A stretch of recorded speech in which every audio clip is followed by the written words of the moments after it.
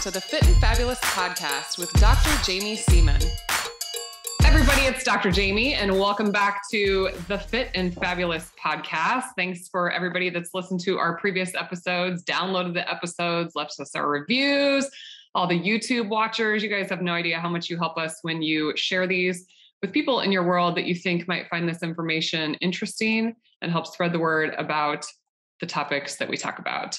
Well, I want to introduce you to today's guest on the Fit and Fabulous Podcast, the one and only Dr. Paul Saladino. I know some of you have heard me on his podcast, and we've recorded a YouTube and chatted about pregnancy and the importance of nutrient-dense animal diets. And I've even had some patients come find me because of Dr. Saladino. So Paul, thanks for everything you're doing in the world. Thanks for having me. It's good to be here.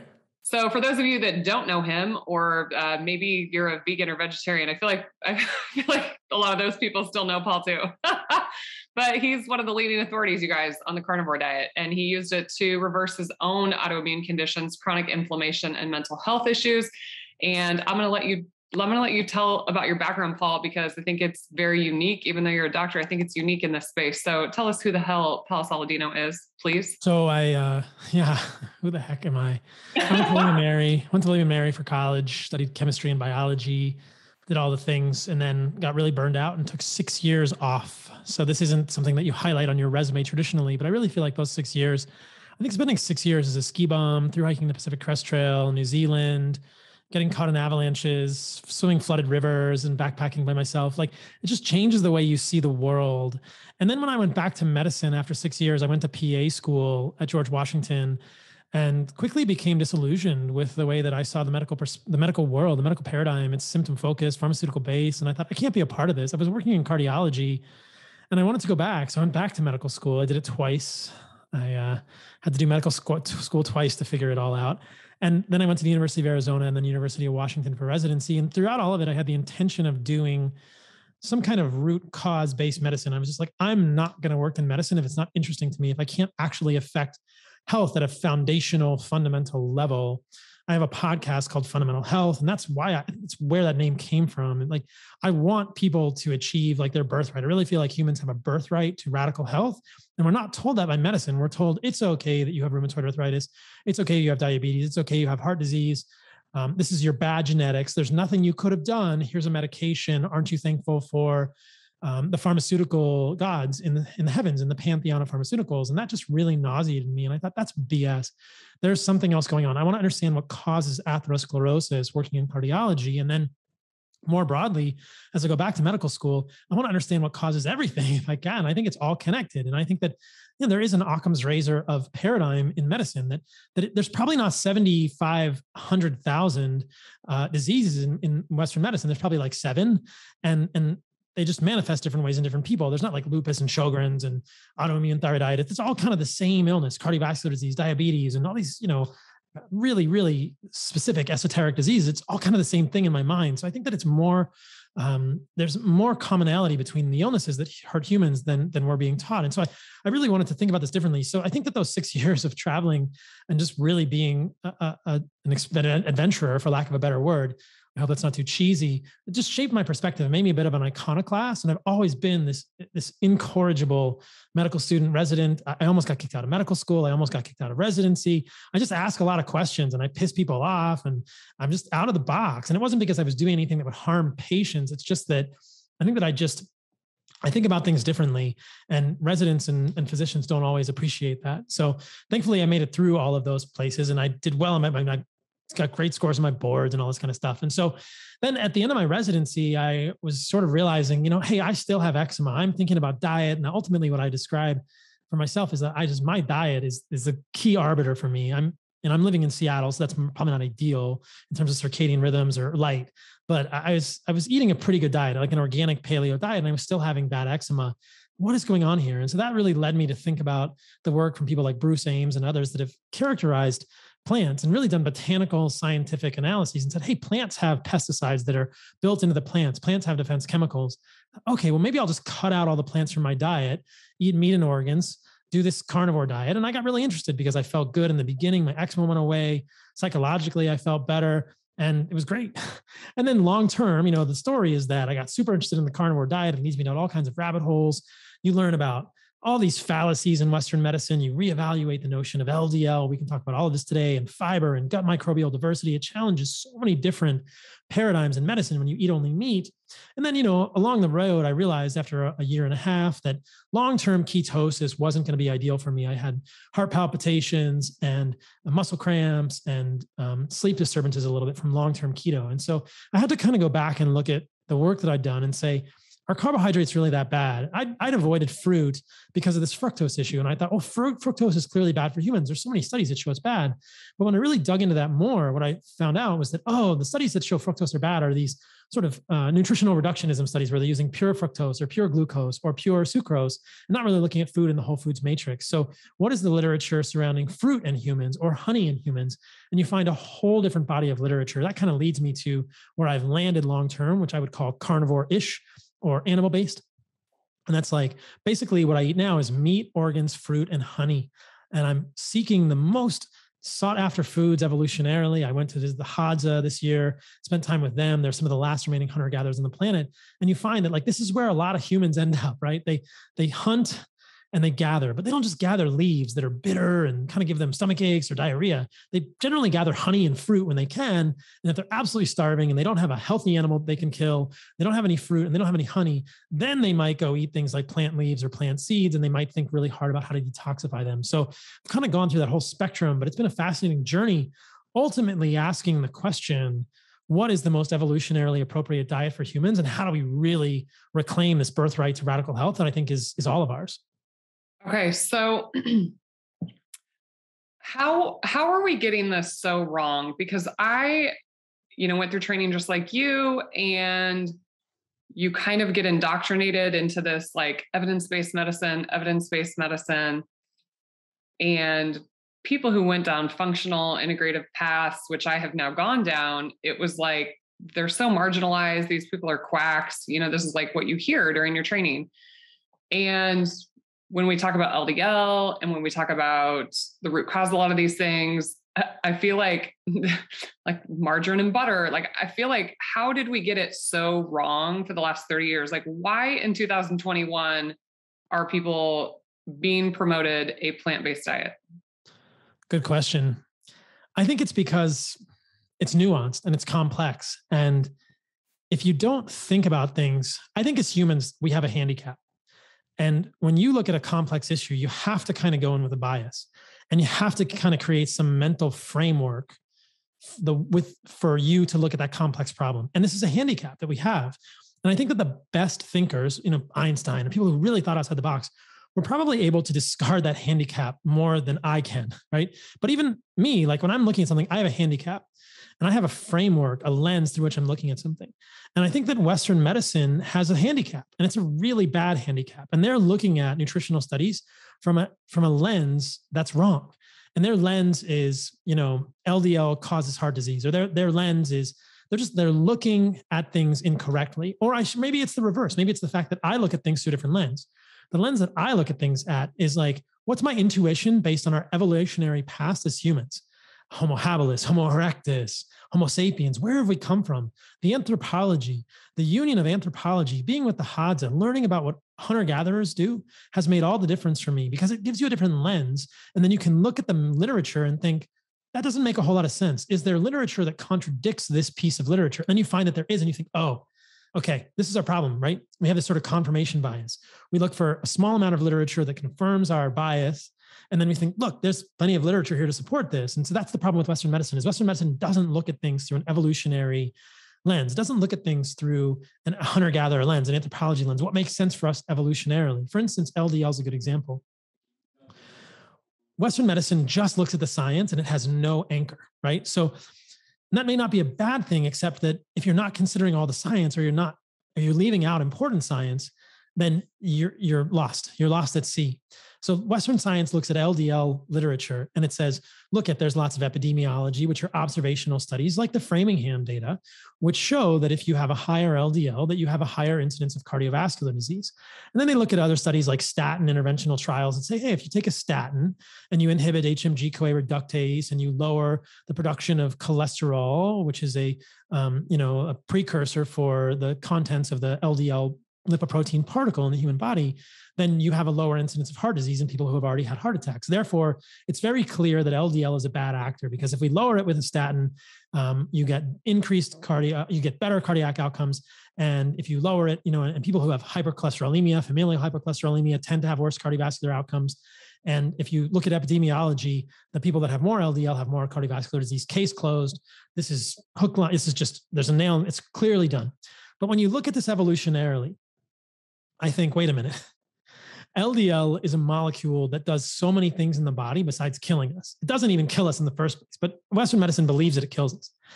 It's an immune particle. It actually binds on to things like LPS, lipopolysaccharide, endotoxin in the human body. And this has been shown. The HDL, LDL, chylomicrons, VLDL, all these lipoproteins have immune roles in the human body. And you can look at animal studies, and when they infuse LDL, when they give more lipoproteins to animals, these animals survive pathogen infections more. So people with the equivalent is well, does that mean that humans who have more LDL might be protected from pathogen infections? Possibly. It certainly works that way in animals. And we know that in humans, the LDL also does this. It really neutralizes endotoxin in the human body.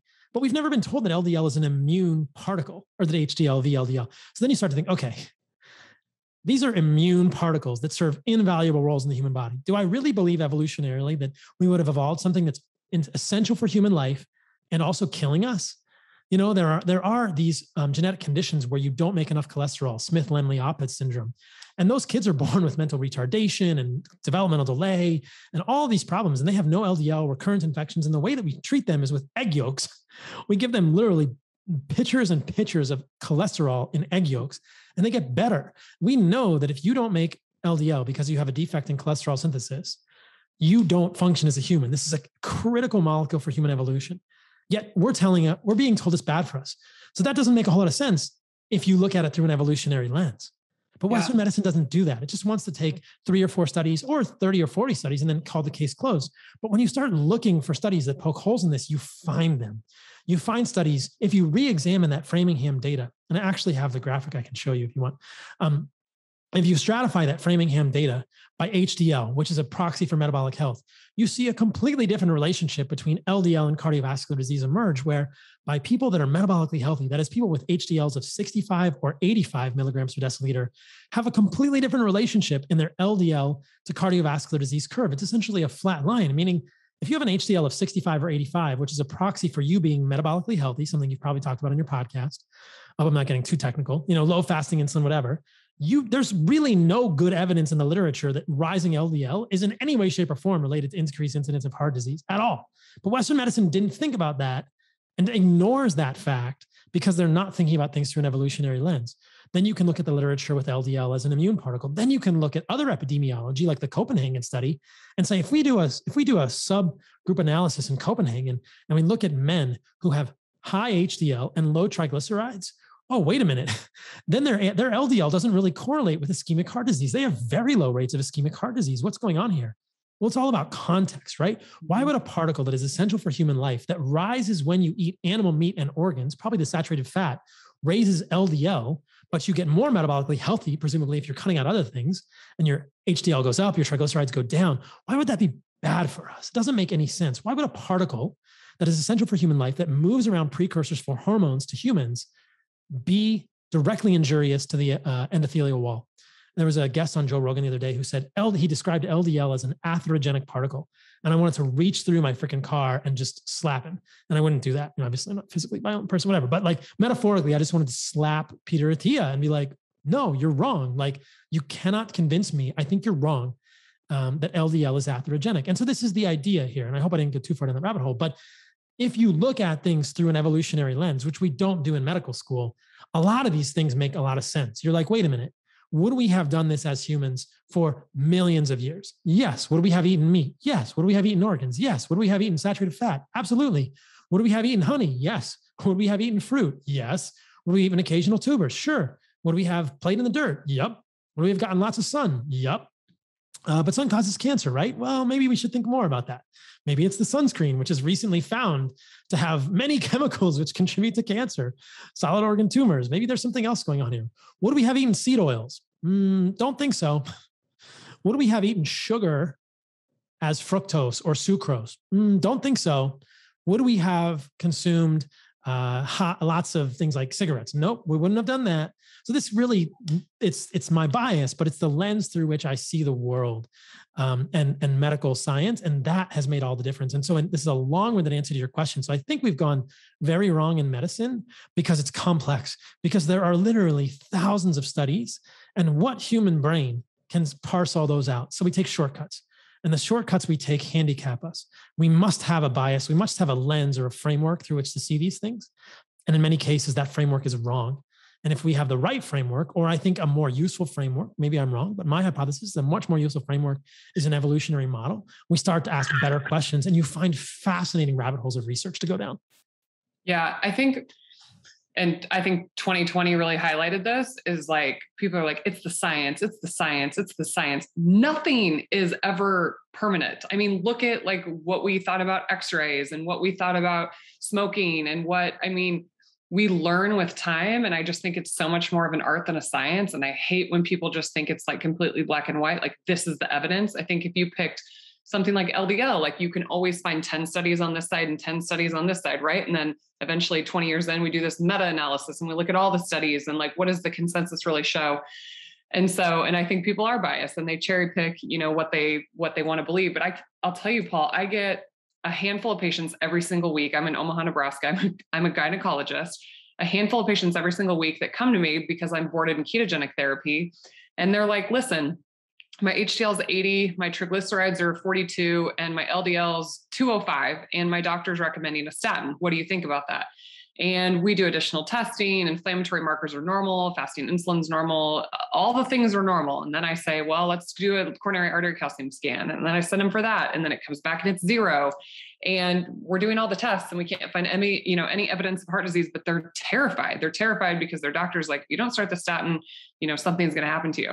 And then on the flip side of that coin, I have a family member who has had high cholesterol their whole life, unknown if it was familial hypercholesterolemia, but has been on a statin since statins were invented, and encouraged them to go get a coronary calcium scan. And their score is like off. They have tons of atherosclerosis, but they've been on a statin since statins were invented, right? This was like supposed to prevent this issue, and it didn't at all. And now they have prediabetes and I think some mild cognitive impairment from the use of the statins. And so what causes heart disease? If it's not LDL. Yeah, let me just preface that with, because you mentioned familial hypercholesterolemia. So that's a very interesting rabbit hole to go down. If you look at familial hypercholesterolemia, there are over 2,000 polymorphisms, 3,000 polymorphisms that cause familial hypercholesterolemia. The main ones are LDL receptor and a few others, CETP, things like that, I think. But the problem is that a lot of these mutations in familial hypercholesterolemia also affect lipid metabolism. So they affect macrophages and monocytes and the avidity with which they take up LDL and become foam cells, or they make people hypercoagulable. So just as a proxy, or as a technical point there, familial hypercholesterolemia is a very poor model system for elevated LDL because it doesn't occur within normal lipoprotein metabolism. But there are some cases which are quite interesting. And I can show you the case report of this. Some mutations in familial hypercholesterolemia seem to exclusively raise LDL. And there are case reports of people in their 70s with LDLs of 300, 400, 500 for their whole life who have CACs of 0. Mm-hmm. So if LDL is directly injurious to the endothelium, then how is that possible? Right? Now you could say, well, there's a lot of people with hypercholesterolemia who don't have that, who have lots of atherosclerosis. And I would say, well, show me their polymorphism and prove to me their lipoprotein metabolism is normal. And then specifically, this gets a little technical. So just hold your hand up if it gets too technical. I don't know if you remember the glycogen storage diseases from medical school, but there's GSD1A is a glycogen storage disease that has elevated LDL. And you can see these people have no elevated incidence of cardiovascular disease. So it's genetically elevated LDL due to a glycogen storage disease with no elevated incidence of heart disease in these people at all. So what's going on there, right? There's just so many points of evidence that really attack the notion that LDL is directly injurious to the endothelium. So if we back up, your question is really well taken. What causes what's injuring it? What is injuring it? I think that it's pretty clear that it's insulin resistance, but I think that the better word there is metabolic dysfunction. And that happens at the level of the mitochondria. It happens at the level of everything. So, and insulin resistance, I don't like the word insulin resistance or the phrase insulin resistance. Basically, we know that during ketogenic diets, you develop physiologic insulin resistance, right, which is normal. That's normal human physiology. But there's something called pathologic insulin resistance, which happens when you are metabolically unwell. And that is accompanied by excess gluconeogenesis in the liver. And, there is actual, that's pathological insulin resistance. So I think you can differentiate those by saying metabolic dysfunction. So I think metabolic dysfunction is the ultimate root cause. Mechanistically, we don't fully understand. There are many, many compelling hypotheses to suggest this. I think that we know that a few things must happen for atherosclerosis to progress. The endothelium must become damaged and not repaired properly. And then particles must accumulate in the subendothelial space. So right now we're talking about within an artery, because in a vein, you don't get atherosclerosis, at least when they're in low pressure. But you can take a vein and you can transplant it into an arterial circulation, and that vein will develop atherosclerosis very rapidly. This happens in coronary artery bypass surgery. But if LDL is directly injurious to the endothelium, then why do veins not develop atherosclerosis? Because there's the equivalent amount of LDL circulating in veins and arteries in the human body.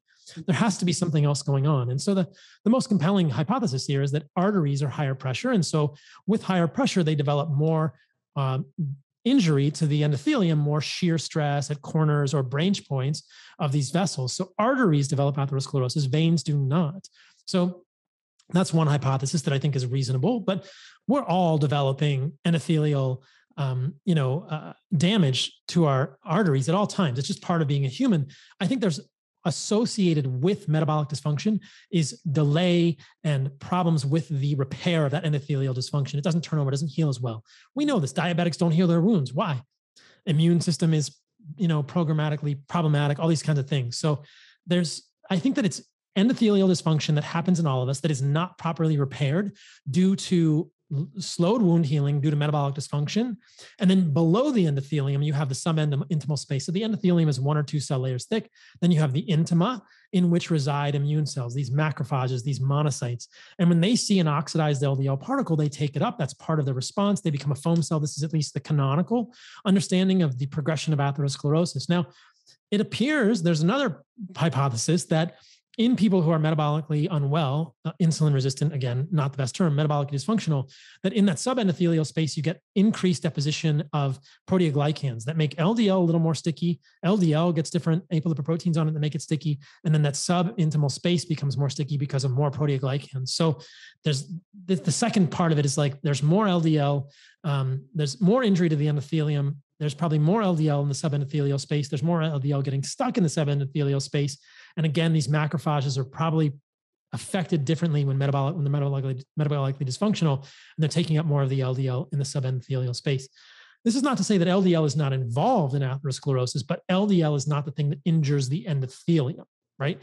And this is also not to say that if you have someone with an atherosclerotic process, it's also possible that if you have a metabolically dysfunctional human and you lower the amount of LDL, and LDL is a participant, that might improve atherosclerosis, but that doesn't mean that LDL caused it, right? So there's all of this nuance people need to understand. And that doesn't mean you want to lower LDL if you're otherwise healthy because of all the other good things that it does for humans. So I think that what we see is metabolic dysfunction causes atherosclerosis. That's pretty darn clear. Metabolic dysfunction causes so many things. And then mechanistically, you can delve into all these mechanisms by which LDL can arrive at that subendothelial space. Some people even believe that LDL doesn't even arrive through the endothelium, that it arrives through the vasa vasorum, through the other side of the blood vessel. And that's possible too. And that somehow you get neovascularization because when you have metabolic dysfunction, that subintimal space expands, you get hypertrophy in that subintimal space, and it becomes a little bit ischemic, and you get neovascularization of the vasa vasorum, which is the complete other side of the artery. So this is probably quite technical for people, but There are blood vessels in your blood vessels. There are arteries that supply your arteries because your arteries have a muscular wall. So because your arteries are so thick with muscles, they need blood vessels to supply the blood vessels. And that is called the vasa vasorum. So there's Vladimir Subotin, I believe, is the man who has suggested this hypothesis that it's possible that LDL arrives through the vasa vasorum as well, through the other direction, because this subintimal layer expands and then gets neovascularized and is not really supposed to be vascularized, and then it gets stuck in that space. But common to all of these is this notion that the proximate event is probably metabolic dysfunction. And what is metabolic dysfunction? Well, that's another issue we can delve into if you want. Does that make sense? Do you have a question? Yeah. Can I clarify anything to that? Yeah. So for the people that are listening, majority of the time, people transition to ketogenic, carnivore-ish, carnivore diet, and they start to see these lipid changes, LDLs going up. Usually HDL is also coming up, triglycerides are going down, fasting insulin's improving. I'm the anomaly. I make the vegan cardiologist head spin because my LDL went down. So my LDL is actually below 100 on a carnivore diet. But I think I'm probably the outlier. And sometimes I'm like, I don't know, is this a good thing? Like, you read all these studies that people with lower LDL like have higher mortality. So I don't know, maybe, but what advice do you have for people that transition this type of diet and see this happen? What should they do? So like you talked about, talk to your physician, but make sure your physician understands what's going on here. If you say the word metabolic health or metabolic dysfunction and your physician's eyes glaze over, you don't have the right physician. If your physician has never drawn a fasting insulin on you, you don't have the right physician. I don't think that we should be teaching medical students to interpret a lipid panel without the context of a fasting insulin. Mm-hmm. And at least what we should be doing is teaching them that the triglycerides and the HDL give the lipid panel context, and that you should not evaluate LDL in isolation ever.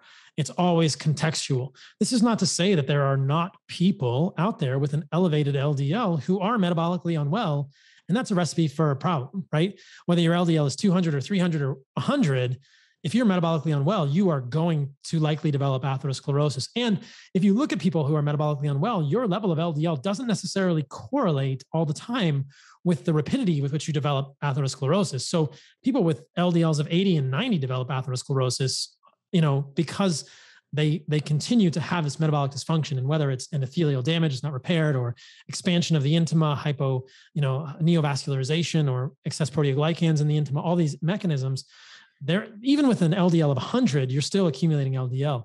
Now, what people don't understand is the number 100 and the number 200 sound like they're very different. But these are, if you look at the particle counts, you're looking at 10 to the 16 or 10 to the 17 particles of LDL. So we're looking at really, really big numbers. An LDL of 100 milligrams per deciliter, I'm ballparking, I think I've done this calculation, is something like 1 times 10 to the 16th or 1 times 10 to the 17th particles of LDL in your body.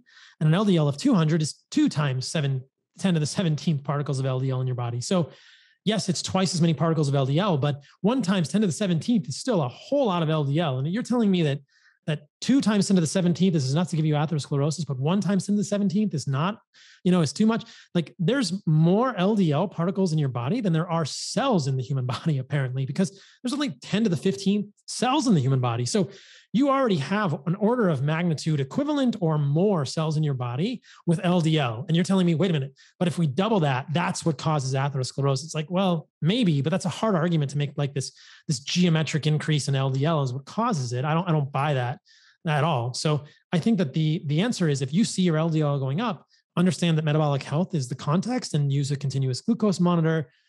You get lipids done with HDL and triglycerides, get a CAC scan if you're curious, get a CT coronary angiogram, get a fasting insulin, and then you'll know, and then triangulate that with how you feel. Because what we're not telling people here is that most of the people who do this feel really good. They lose weight, they look good, they feel good, they have libido back, they have energy back, and they go to the doctor, and the doctor says, "You look great. What are you doing?" They say, "Well, I'm eating a lot of meat." And they say, "Stop doing that." Wow. Okay. So I went through traditional nutrition training as well, have a degree in nutrition. And when I went through, it was, first of all, don't eat a lot of fat, but when you do eat fat, eat a smaller percent of saturated fat and eat more monounsaturated and polyunsaturated fats. Where did we get this wrong? I think we got it wrong because of the focus on LDL. And one of the things that we know is that polyunsaturated fats like seed oils lower LDL.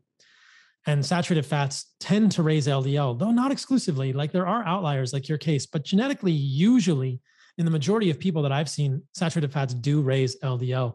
And my LDL tends to go between 200 and I've had it as high as 500, but usually it's 200. That was after a really hard workout. I have no idea why it went to 500. My triglycerides are usually 75. My HDL is usually between 85 and 100, and my fasting insulin is usually less than 3. But I think that we have gotten so focused on LDL that we've lost sight of what's going on with the LDL and other metrics of LDL quality, if you will. So there's a great study that I've talked about many times in the past where they reduced people's saturated fat and they increased their polyunsaturated fat. And what they see is that the LDL goes down, but the amount of oxidized LDL goes up and the amount of Lp(a) goes up. So even stalwarts like Peter Attia can't argue with that. And I don't know how they would reconcile that study. Like you're lowering LDL, but raising oxidized LDL and Lp(a). And so a sure way to lower your LDL is to eat corn oil or canola oil or seed oils. That will lower your LDL. I mean, I shudder to think what your LDL would be if you ate polyunsaturated fat. I bet your LDL would be even lower if you did that. It might even be 60 or 70. You just may be someone genetically that has a low LDL or a high LDL turnover. And so, but I think what's happening here is LDL has been the main metric at the detriment of everything else. There's no association with metabolic health. No one is looking at oxidized LDL, or specifically, you should really look at oxidized phospholipids on ApoB particles. And so this is the problem. This is why saturated fat has been vilified. This has started with Ancel Keys, right? It raises your cholesterol, except it also raises your HDL and lowers your triglycerides. And it probably raises your testosterone and makes you feel better and gives you great skin and helps you lose weight. And it has stearic acid in it. You know, like animal fat is incredibly beneficial. People think of fat is fat is fat. But one of the things that I've tried to talk about in my work and on my podcast is this idea that animal fat has all of these unique nutrients. And again, think about this through an evolutionary lens. If you starve humans of stearic acid, they've done studies with this. There's a study in Nature where they took people and they put them on a vegan diet for 3 days. They give them no stearic acid, which is I believe it's an 18 carbon saturated fatty acid. And their mitochondria changed in a negative way. They stopped burning fat. They split apart. And then you give them stearic acid back in a smoothie and their mitochondria turn on. Blood acylcarnitines go down, suggesting they're doing fatty acid beta oxidation. They're burning fat. Stearic acid causes humans to burn fat and turns mitochondria on. There's an 18 carbon saturated fatty acid that occurs almost exclusively in saturated animal fats, or in concert with saturated animal fats that are high in saturated fat, I should say. That is really beneficial for humans that we never talk about. Stearic acid is a nutrient for humans, but we never talk about that. It also occurs in cocoa butter. But if you ever tried cocoa butter, it's like chewing like gum and doesn't really taste that good. So you can maybe it's the keto. I mean, keto brick is probably my main source of cocoa butter. Does it have cocoa butter in it? Yeah, a lot of stearic acid in it. Yeah, it has a lot of stearic acid. That's great. So it does occur in some plant foods, but that's about the only one that I'm aware of. And it's mostly in tallow, which is derived from the kidney fat, the stearic acid rich suet of animals, the kidney fat of animals, which is also kind of sticky if you just try and chew it. You don't melt it or mix it with another fat. But so animal fat is usually about half saturated, half mono, and very small poly, 1% to 2% poly in like tallow. But the problem is that plant oils are often much, much higher amounts of mono and then poly and almost no saturated or a small amount of saturated. I think olive oil, I'm going to ballpark this. Tell me if I get it wrong. I think olive oil is like 20% saturated fat, 15, 16. So there is some saturated fat in plant foods. It's just the ratios. But even beyond that, the individual fats are valuable. I was actually just reading, have you heard of odd chain fatty acids like pentadecanoic acid? Yeah. So again, almost exclusively occurring in animal foods and very valuable for humans.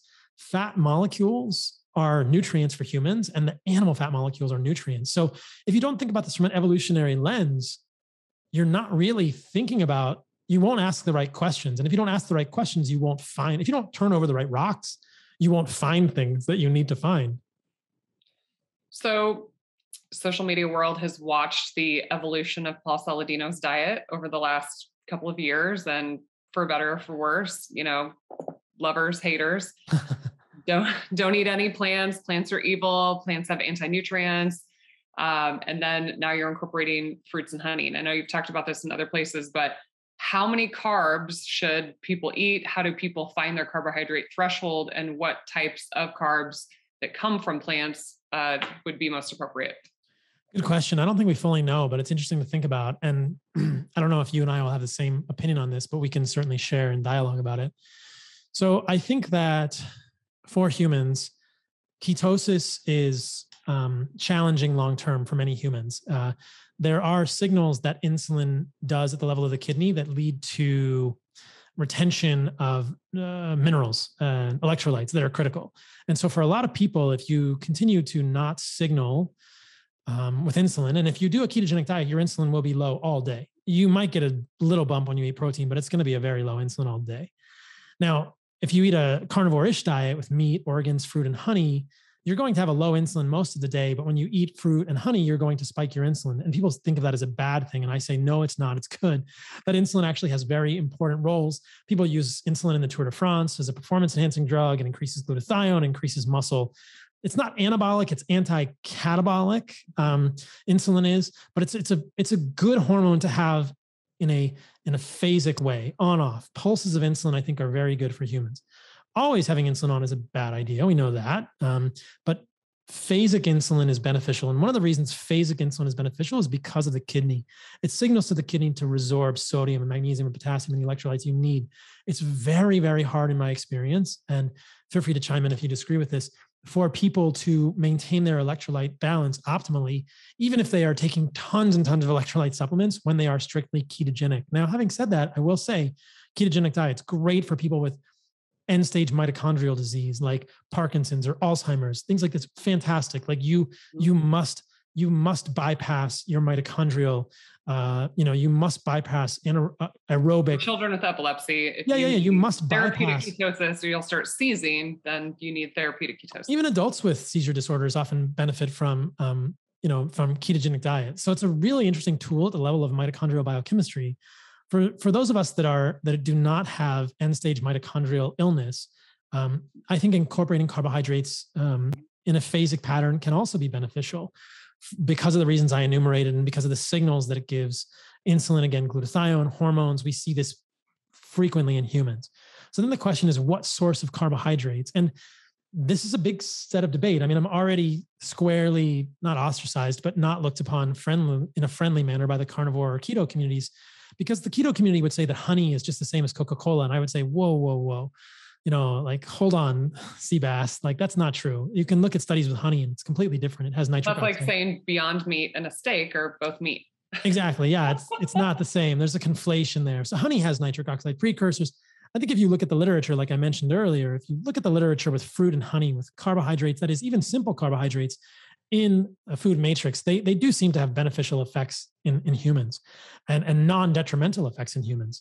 So what sources of carbohydrates are best for us as humans? So I think, how can I get carbohydrates with the most nutrients and the least number of toxins? And my solution to that problem has been, I think that fruit and honey are the least toxic sources of that.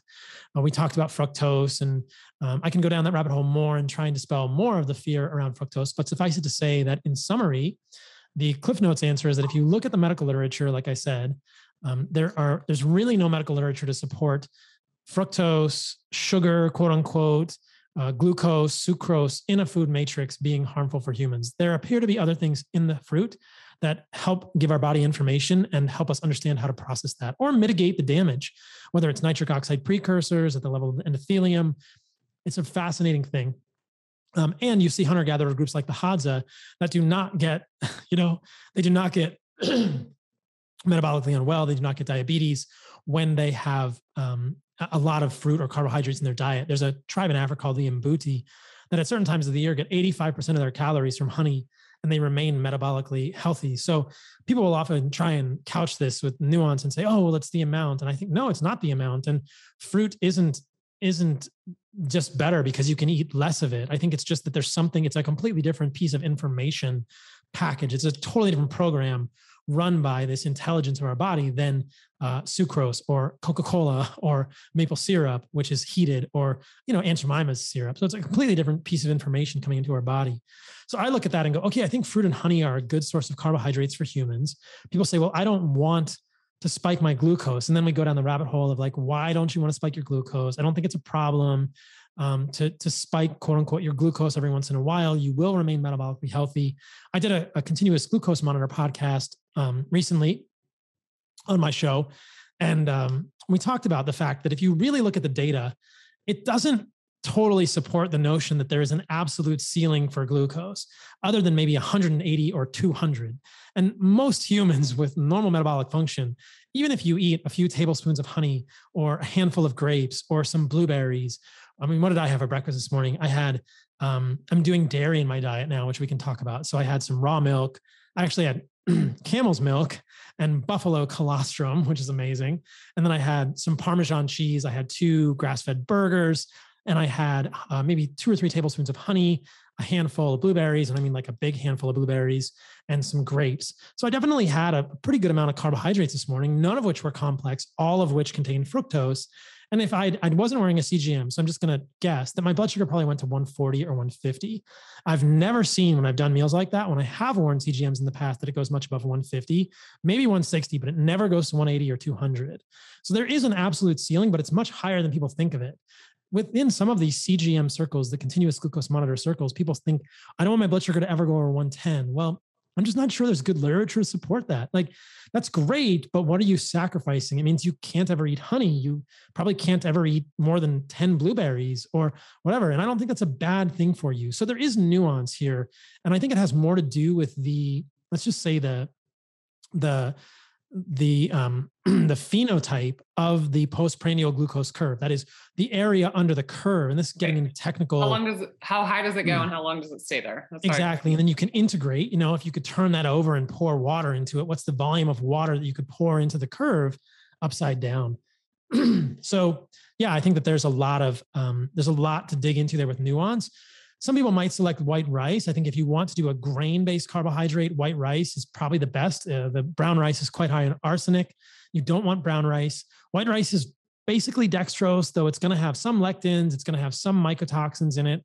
So that's why it's lower down on my list. If you pressure cook white rice, it's probably pretty darn safe for humans.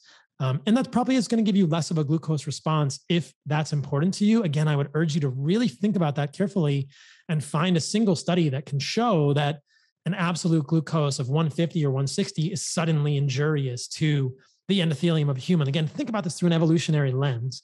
I'm with the Hadza and we're hunting for baboons and they find a beehive. And those guys went ham. They went to town. They ate a lot of honey very quickly in the comb. I mean, they ate honeycombs that were probably the size of a basketball, in terms of diameter, within 10 seconds. They're just eating the whole thing. They're not like, oh, I don't know about my glucose is going to do right now. I'm going to save some of this honeycomb for later. No way. Honey's sticky. They're not going to put it in their shorts. They're going to eat the honeycomb completely in that moment. And so you have to think as humans, we would have been exposed to massive inputs of fructose and honey. And it's possible that is temporarily injurious to the endothelium, but I haven't seen a whole lot to suggest that it actually is in the whole food form. Now, but once again, Paul, you have to, once again, with this context thing, is that the Hadza are physically hunting and gathering, and they're not sitting on their couch and playing on their smartphone and doing all these things. And so I think that's the hard part too, when we look at these hunter-gatherer populations, is people say oh, honey is good. But then you have John, who's, obese, diabetic, and he's like, cool, Paul says I can have honey. So it's I think it's so individualized. And I tell patients all the time, listen, nobody got diabetes from eating blueberries and carrots. I said this on another podcast the other day. The overarching problem, right, is the addition of processed flours, additional sugars, and all these foods. They're not real whole foods. Seed oils, vegetable oils, canola oil, grapeseed oil, that's replaced, everything that's in a bag, a box, inside the middle of the grocery store. So let's get back to the plants for just a second. You have a history of autoimmune skin conditions. You've talked about that in some of your work. I totally agree. There are patients with autoimmune conditions that avoidance of a lot of plants really helps improve. Vulvodynia is one we see in gynecology, where these women get this really itchy condition of their vulva. I had a patient, literally, I was like, what are you eating? 24-hour recall every single morning, a giant handful of spinach, almond milk, this big oxalate smoothie. and we eliminated it and it got better literally within a couple of days. It was gone. So does everybody really need to avoid these plants? I mean, or do you think it's a small percentage of the population? Yeah, I'm happy to come to that. Can I just mention the honey and diabetes? You brought up a good point that I don't want to gloss over. So I do think context is important. Obviously, if you are diabetic, you are already metabolically unhealthy. Most of our conversation has been about people who are metabolically healthy. Right? And the inclusion of athletes and performance of these foods. If you are metabolically unhealthy, it's not to say that I don't think you can eat these foods, but once you get to that point, the scale starts to tip more toward lower carbohydrate, at least temporarily. I think you're going to have to get rid of seed oils religiously, and it's going to take time. And in that case, lower carbohydrate may be beneficial, but still some carbohydrates, I think, are going to be important in the diet. Now, there is an interesting study with diabetes. I can find it and send it to you for the show notes. They did actually give honey to diabetics, and the results were interesting. They improved their insulin sensitivity, but the A1C went up a little bit. So obviously, in a diabetic, honey will raise your blood sugar, which is going to raise your A1C, but metrics of insulin sensitivity improved. So you find this sort of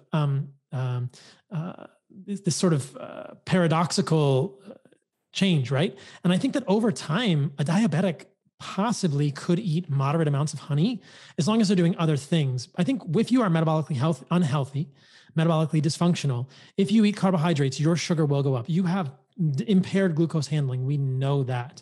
The way to fix that, I think, is probably temporarily lower the carbohydrates and get rid of the seed oils. But if you are metabolically healthy, you should tolerate these things. Hopefully that makes sense to people, and I should have clarified that earlier. So thanks for pointing that out. And you're talking about raw, unrefined honey, right? Yeah. Super raw, unrefined honey, because not the cute little Winnie the Pooh thing at the grocery store. No. So this is interesting. They've actually done studies looking at these nitric oxide precursors in honey, and the more it's heated and the lighter the honey is, the less of these there are. So it's quite fascinating to think, like, what is the connection between nitric oxide and insulin resistance or metabolic dysfunction?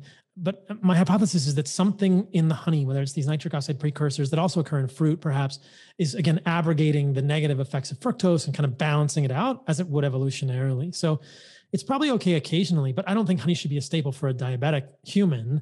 That person really needs to focus on meat and organs, and the nutrients, and then occasional carbohydrates. Yeah, eat some blueberries, eat some carrots, you'd probably be fine.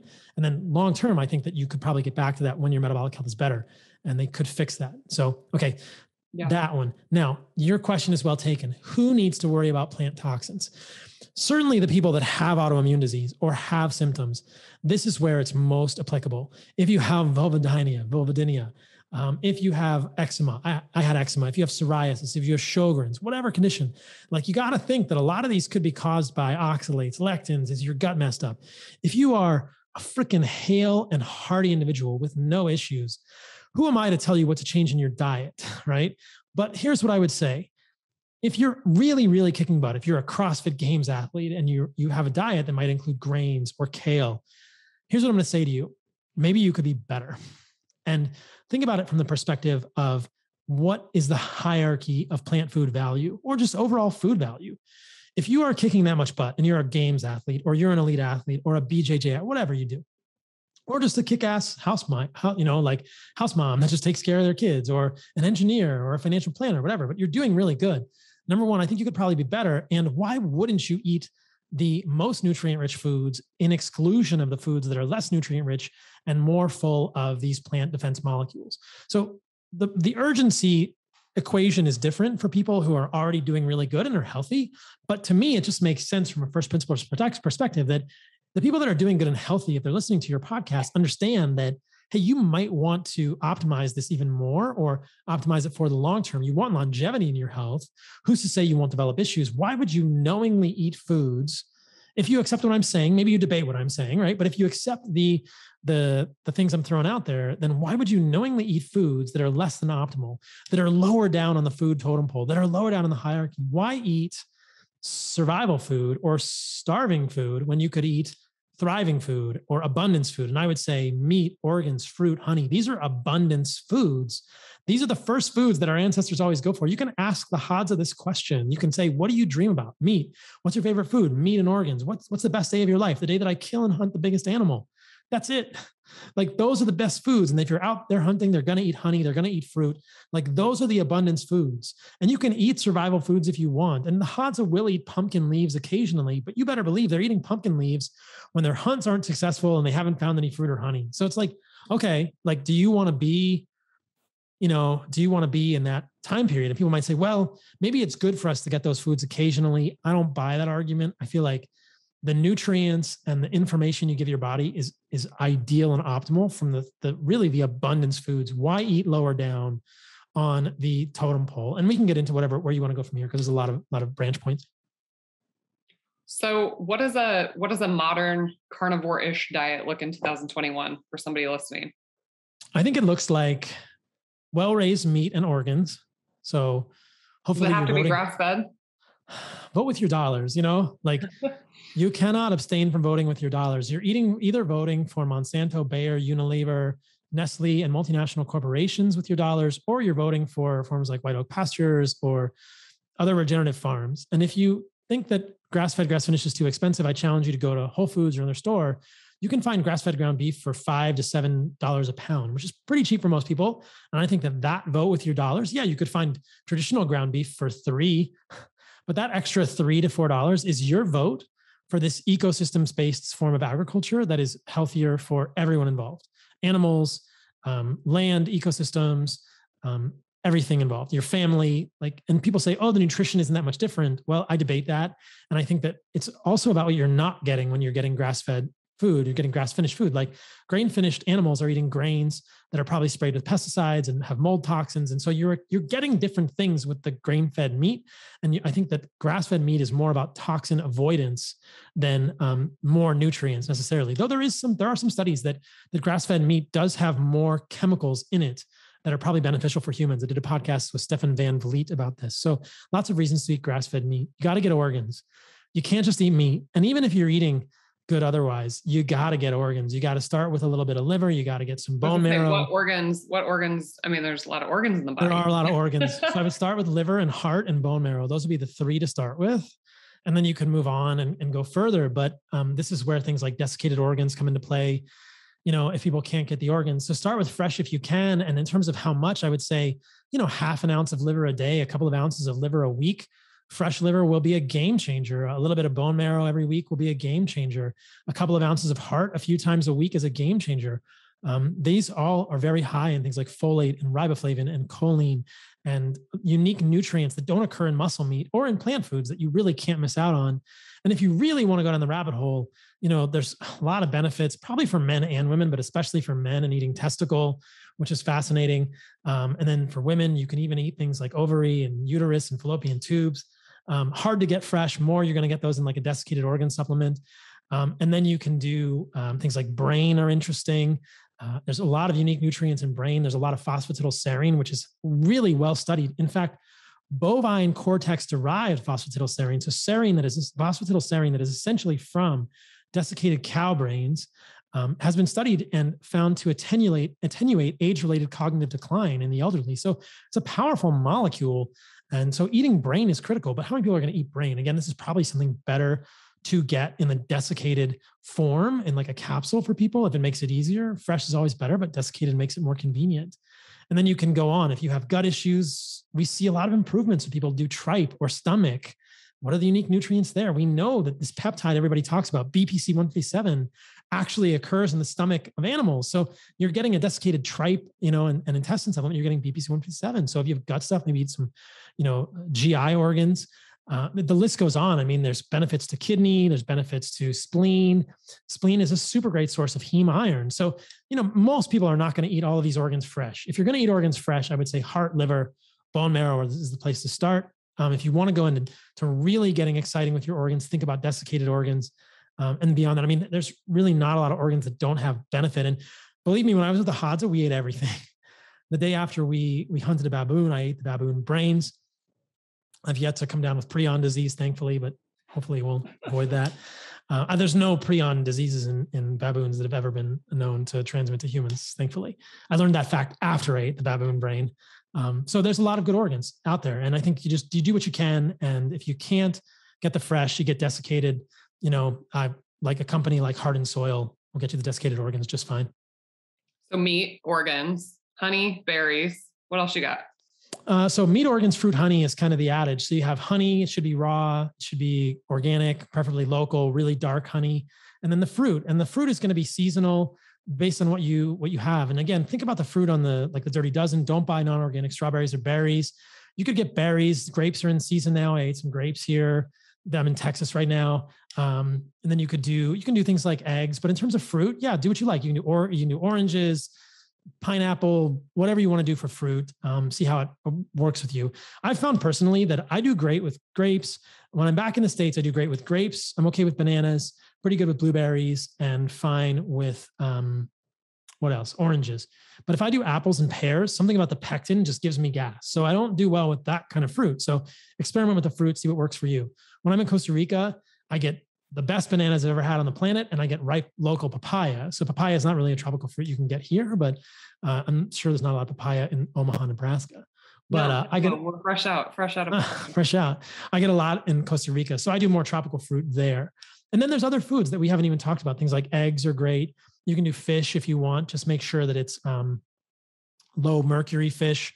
And I would not make the majority of your diet fish because they're just also contaminated.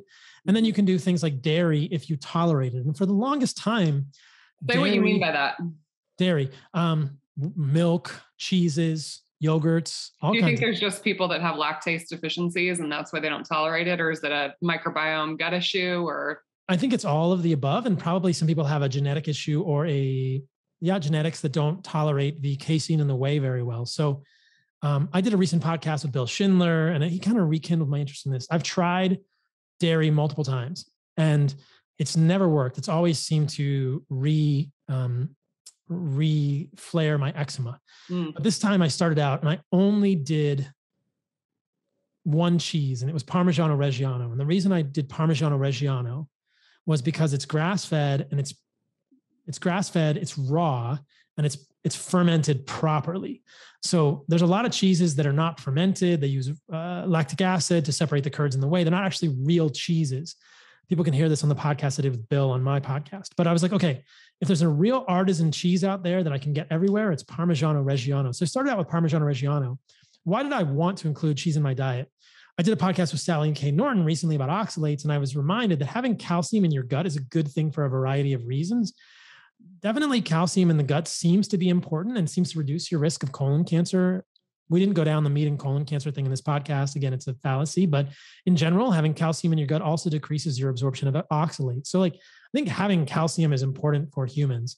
I was doing bone matrix from Heart and Soil. So I was doing our bone meal supplement, but I wanted to try cheese because cheese has more benefits like K2. And there's a lot of other things in cheese that I wanted to try and increase in my diet. So I started with Parmigiano Reggiano. It didn't seem to flare my eczema. I've been doing it about maybe 2 weeks now almost. So that's good. And once I got back to Texas, I tried some raw milk and raw colostrum. And this morning I had camel milk and buffalo colostrum. You got camels down there in Texas? Yeah, I got camels in Texas.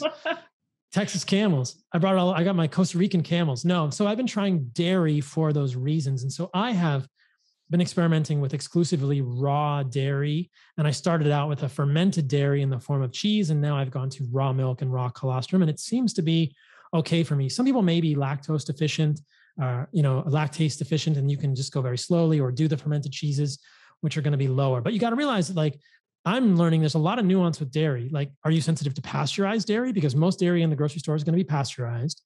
Are you sensitive to cow's milk and not sheep's milk? Maybe you can do something like a goat's milk dairy or another cheese, right? And so I'm a huge fan of colostrum. The ultimate goal of this was to get colostrum back in my diet. This first milk from animals is immunoglobulin rich and has all sorts of important peptides in it that I wanted to incorporate and I wanted to experience. I wanted to feel them again. I never tried it. And we have a great desiccated colostrum as well that people can take. And that was what I wanted to really get back in my diet. So I thought I would try the dairy first and see if I can do it. And it's going well so far. So dairy is an option for people if you tolerate it. How do you know if you don't tolerate it? Massive gas, massive bloating, go to something that's more fermented. You could have a lactase deficiency or a recurrence of your immune symptoms. And if you get the recurrence of the immune symptoms, realize that not all dairy is created equally, that just getting yogurt from the store is not the same as like a raw, organic, fermented thing like that. Do you do dairy? Yeah. And that's the trouble, because availability, depending on, where people live and, what their budget's like, that's a whole nother podcast episode about, sustainable or regenerative practices and things like that. I do dairy. So like my story was I started kind of Whole30 and then paleo, and really honestly, my diet is mostly carnivore-ish, but I do sometimes I'll add in like berries or even sweet potatoes and things like that. I have no autoimmune condition that I have to exclude plants. I don't feel well eating like large salads and things like that. And probably because just what my microbiome, just can't deal with those big leafy salads and things. But I do some dairy. I mean, I enjoy cheese. I can do some heavy cream and things like that. I feel fine when I do it. There have been periods of time where I'll get some acne flares and things like that. And I do sometimes wonder if it's from that. But it's hard in a woman who's cycling, and there's so many variables and things like that. So, okay. So I'm a huge fan, obviously, of an animal-based diet. So is Dr. Saladino. One of the reasons I'm a really big proponent of it in my patients is because I take care of patients that are trying to get pregnant. And actually I had a patient, Paul, recently, who said that they must have chatted you up on social media and asked about feeding like newborn babies or something. And you did a story on it, but, in my last part of my episodes on the Fit and Fabulous podcast, we do something called the semen analysis. And I want to talk a little bit about the nutrient choline, which of course is found in almost double the amounts in animal foods than it is in plant foods. And in pregnancy, there were some recommendations that came out in 2018 looking at recommendations for choline consumption in pregnancy. And it is massively deficient in a lot of pregnant people.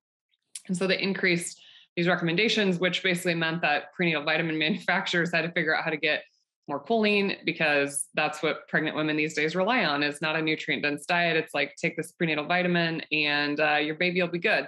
So I want to highlight choline. Choline is so important, not only for membrane phospholipids, lipid metabolism, neurotransmission, and methylation. We can make small amounts of choline, but just like we can make our own glucose, right? Carbs are non-essential for human life. We can make it from other substrates. It's probably not the most efficient way of doing things, but choline intake is definitely associated with placental function, neurodevelopment of the baby, and epigenetic programming in the baby. Paul, what's your take on choline? Hugely important. Almost exclusively found in animal foods. You'd have to eat pounds of broccoli a day to get choline, and who knows how bioavailable that choline is. But yeah, acetylcholine, phosphatidylcholine, super, super important. Found in egg yolks, liver, all the good stuff. Again, liver, back to the organs, right there. There you go. And I mean, people want to take all these nootropics, right? They want to take alpha GPC, which is choline. They want to take citicoline. It's like, just eat egg yolks, dude. Mm-hmm. Just eat liver. Just eat bioavailable choline from animal foods, and stop with your silly nootropic supplements. Like, stop jamming alpha GPC into your body. Like, if you think that you need more choline for brain function, you're not eating enough liver and egg yolks and animal foods. I mean, meat, this is the key. I love this line of thinking. So that you can think about this so many different ways, right? You can think, all right, plant foods, spectrum of toxicity, they're defended. Okay, animal foods, not bad for humans, evolutionarily been prized.